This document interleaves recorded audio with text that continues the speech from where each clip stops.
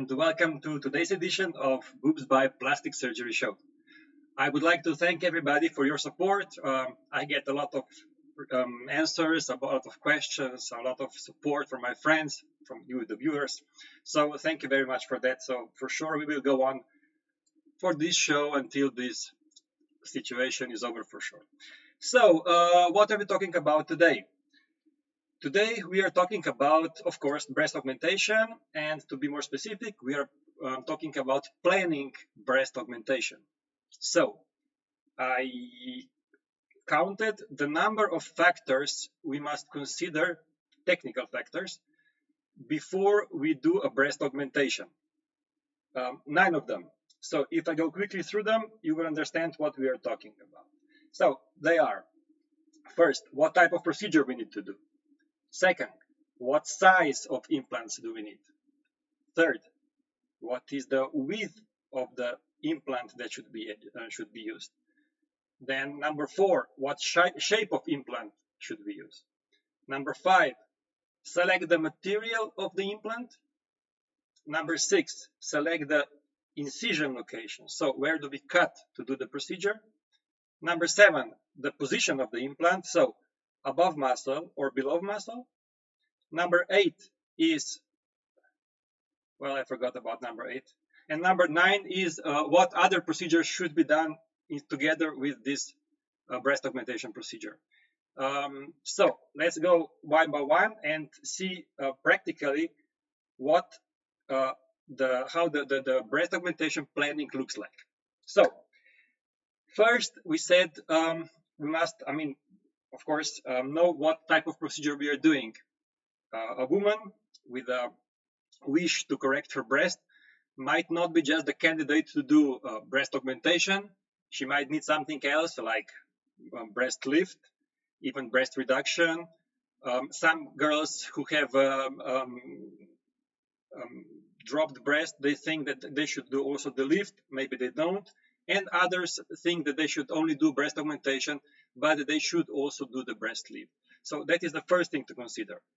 So now we are focusing on breast augmentation. Breast lift is a story for some other time, for another story, for another show. So the next is the size. Well, the size is always the most important thing, of course, because it's the thing that is most visible to the outside. About the size is always the factors to select the size are usually the wish of the patient, of course, and on the other side, the technical possibilities, what can be done regarding her body.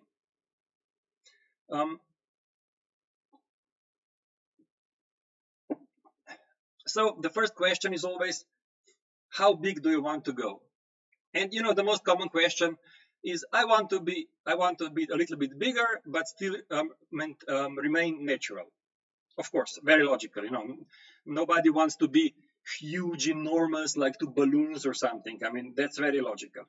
But you know, we must understand that the most natural result you can get is the one you have now, before surgery.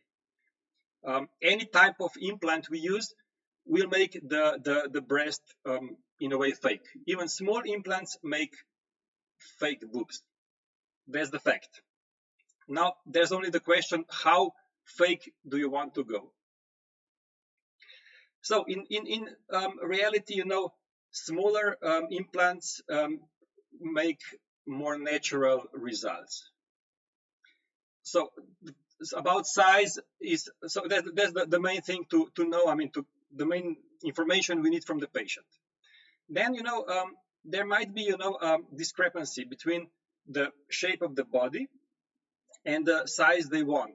Like a very tall girl, you know, maybe needs or wants very big breast, but she's very skinny, very slim, where her chest is very, very narrow. In that case, you know, we might not be able to do what she wishes, because, you know, we are limited with the width of her breast, of her chest. We'll talk about it a little bit later. On the other hand, you know, some girl maybe wants to stay natural, small, you know, but we know that if we make small implants, if we keep it too small, it will not look good, because it will remain empty and there will be extra or excess of skin. So we might suggest doing a little bit more for this girl. And how do we determine the size or select the size? Well, I mean, there are in way two different options, two different ways to do. The classical way, which I prefer, is very simple. We use simple bra, like this one. We put it on. I will not put it on myself right now, later. So we put it on, and then we use sizers to try the size that would fit well on the body. So sizers look like this. This is a sizer. It's not a real implant, it's a sizer, and it really, really fits well with the body, with the chest, and it makes an effect of a final of a real implant put inside the body. So this is like 250 milliliters. This is 350 milliliters. So we are with the bra, we are inserting different sizes of these sizers, and we see what kind of size fits well to the body. That is how we determine the size the classical way. The new way is using a 3D system where we make a 3D photo of a body, and then we do like a robot or computer simulation of the result. I did use it quite often a few years ago. Then I stopped because it's very, very difficult to actually select or feel the result looking at the screen. You know, it's much better to see it on yourself, to put on a t-shirt, look at the mirror, turn around, rotate, and see what effect an implant does. So I went back to the classical way, using a bra and using sizers. These sizers come in different shapes, or not shapes, but sizes, of course. But you know what they are very useful for is also to determine some asymmetries. We have some sizers that are they're very small, like 50 milliliters, 75 milliliters. So if there is an asymmetry, we can use those to determine what asymmetry there is, how many milliliters, so we can select the right implants during the procedure to correct those asymmetries, of course. Then, once we have determined or decided what size woman, a girl wants, we are at step number 3, to determine which width of the implant we should use. Width. So, of course, women come in different shapes and sizes. Their rib cages can be wider or narrower, and that is one of very important factors how to select the implant. Because, you know, if you're looking at the table of implants, this is like, you can see, but I mean, there's much more, and you know, there's a lot of different types and shapes of implants.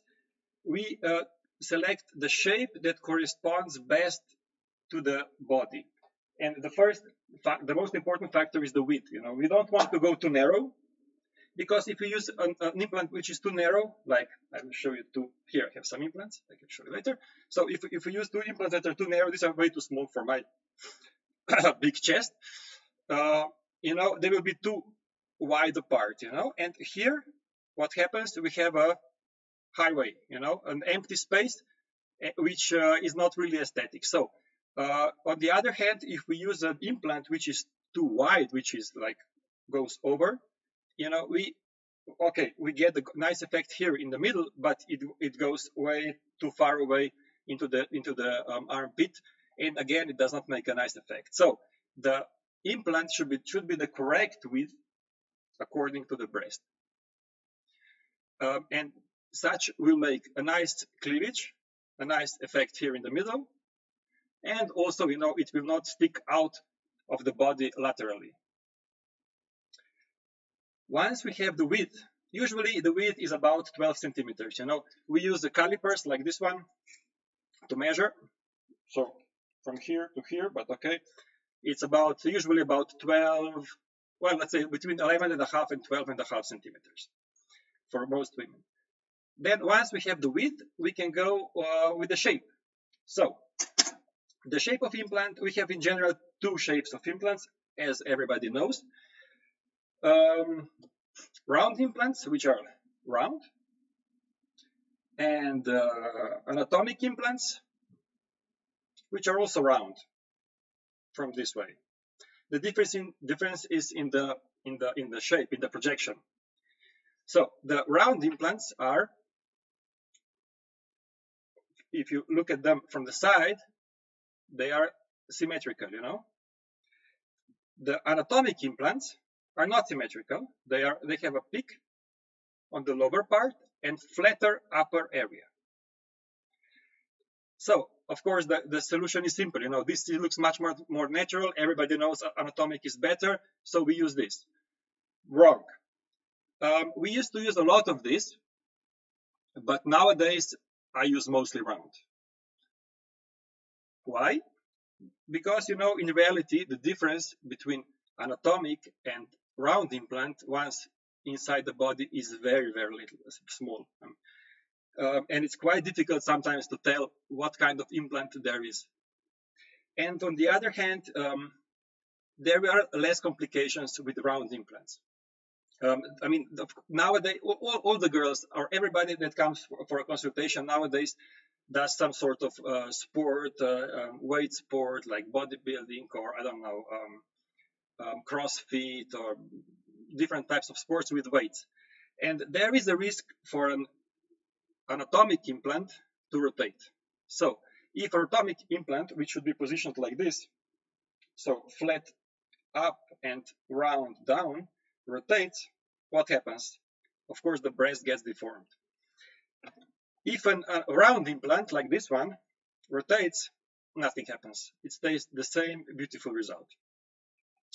But you know, everybody will say, yeah, but you know, the round implants look like balloons. They look round. They have too much effect in the upper area. That's also not true.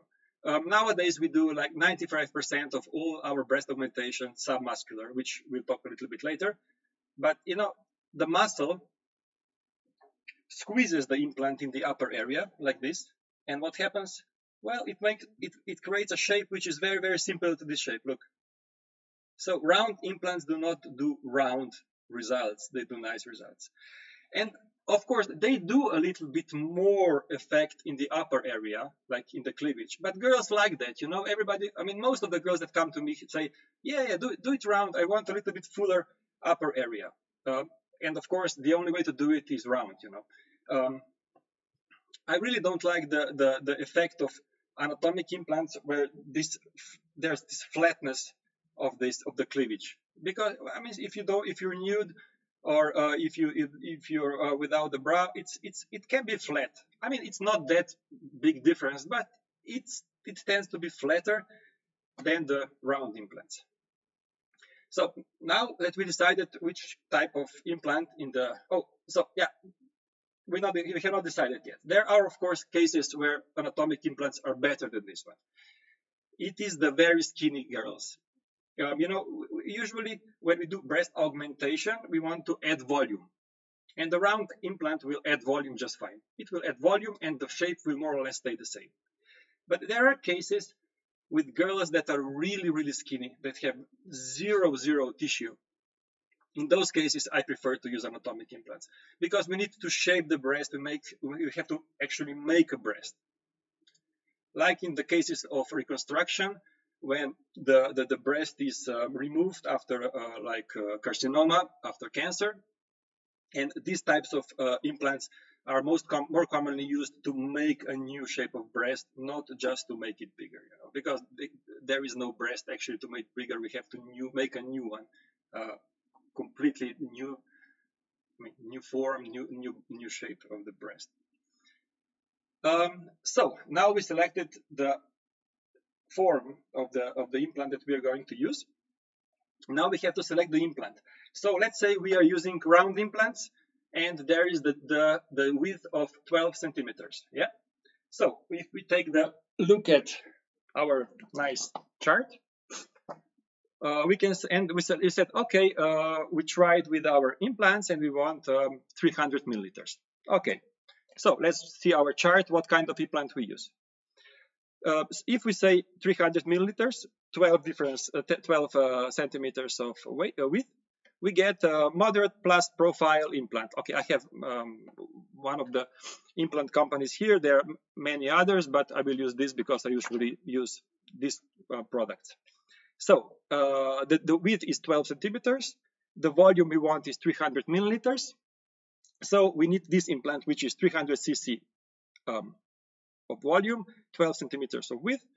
And so we selected the implant. Why? But also round implants are not all the same. This is a moderate profile round implant. We also use high profile round implants, which is, you can see, the same width but with more projection. Yeah. So if for the same width of the rib cage we would want a bigger effect, so to have bigger breast, then we would select another type of round implant. So if I would use in the first case moderate profile implant. To make it bigger, I would use high profile implant. So we do not select the shape of the implant according to the size, but according to the width of the chest. Okay, I'm getting very technical now. Let's go on. Not to go too deep into the details. So once we have selected the type of implant or the shape of the implant, we go on to select the material of the implant. 5 years ago, 10 years ago, we only used actually one material, and that is silicone textured cohesive gel. What does that mean?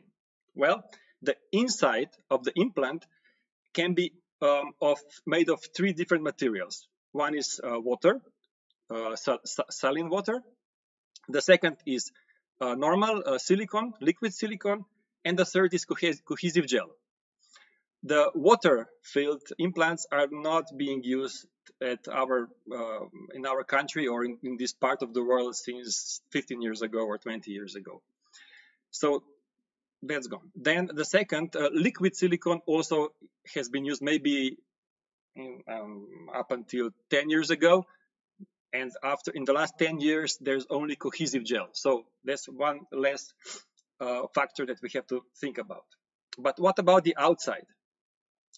The implants I'm holding here, these are textured. As you can see, they're not smooth. Their surface is like soft and rubbery. Yeah, they're not smooth. The other type of implant, like this one, you can see this is smooth implant. So a different surface. Why different surfaces?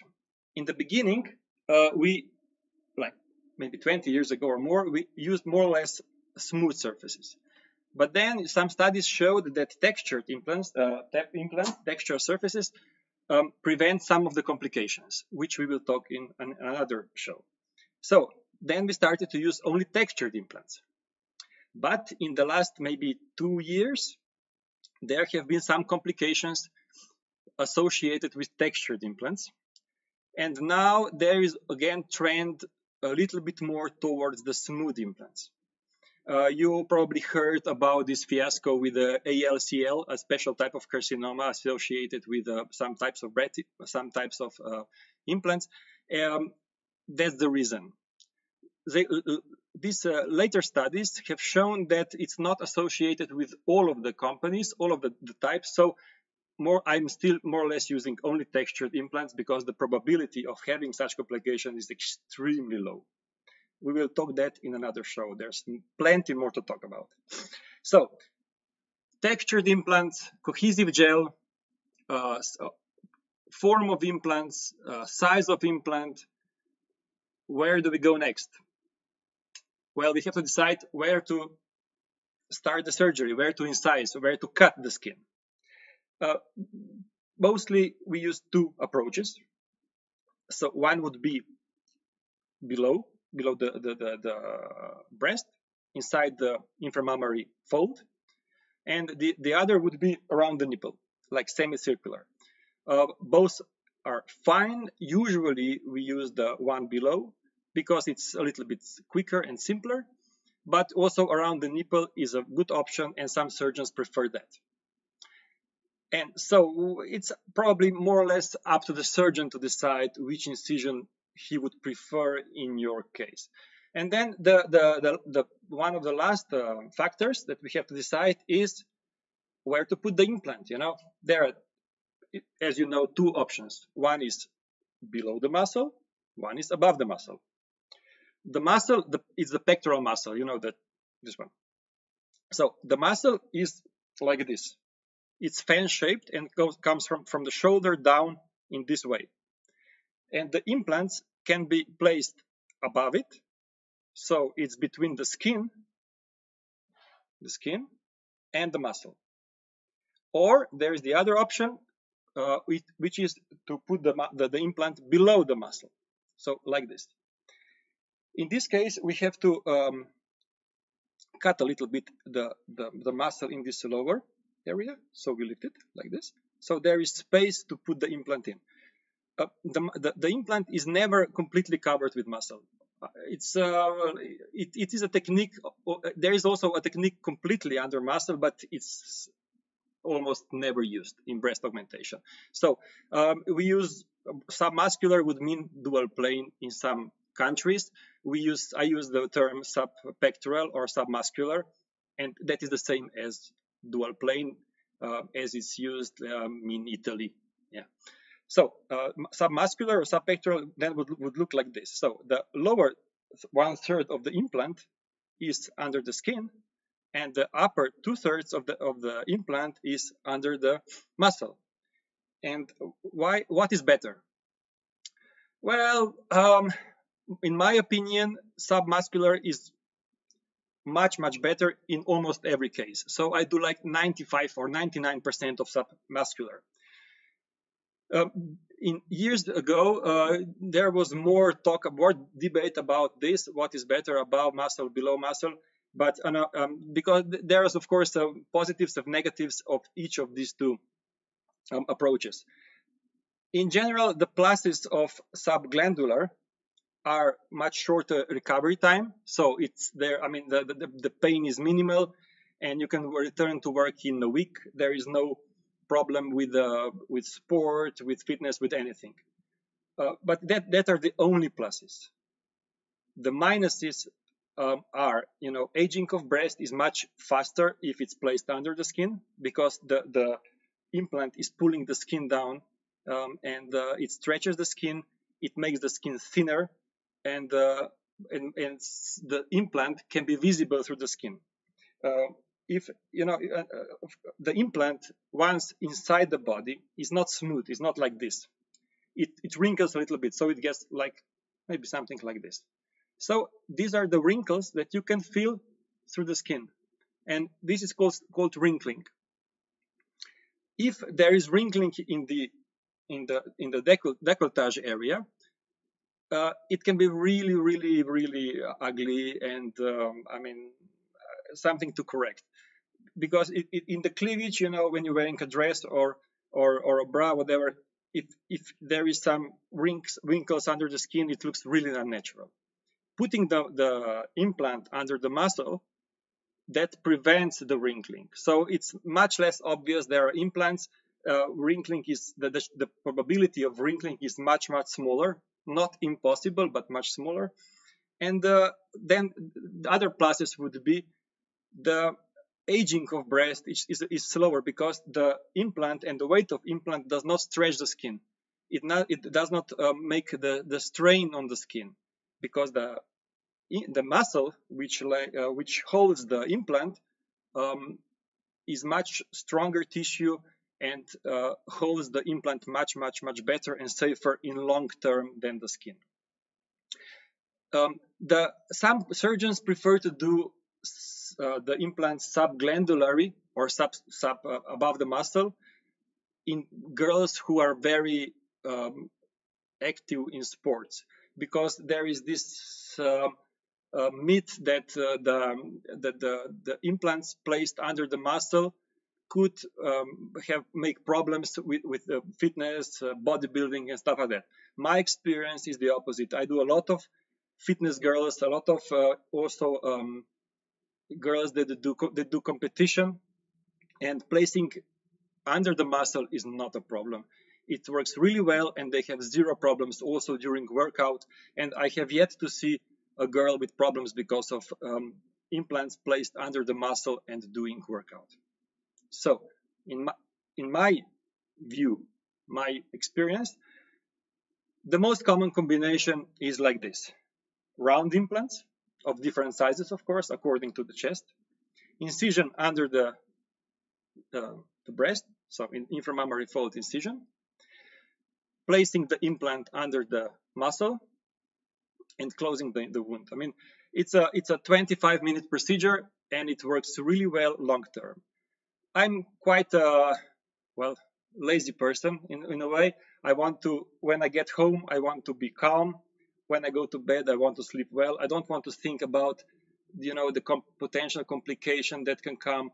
I really like, the results to be stable, long term, and with minimal complications. And in my way, that's the way I achieve it, by using round implants, by using inframammary incisions.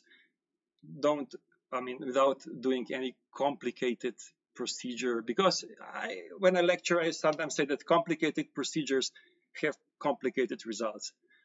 That's true anyway. Keep it simple, and keep it safe. So that were the 9 factors, or maybe it was 8 of them, that are important when planning breast augmentation.